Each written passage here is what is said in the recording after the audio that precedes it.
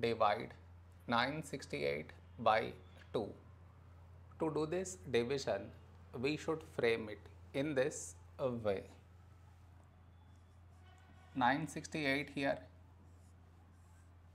2 here. This is your step 1. Next, here we have 9, here 2. A number close to 9 in 2 table is 2 fours 8. Now we should subtract, we get 1. After this, bring down the beside number, so 6 down, so 16.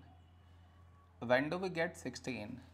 In 2 table, 2 8s 16. Now we subtract, we get 0. After this, bring down the beside number, so 8 down, so 8. When do we get 8? In 2 table, 2 fours 8. Now we subtract, we get 0. After this, no more numbers to bring it down, so we stop here. This is our remainder, this is our quotient.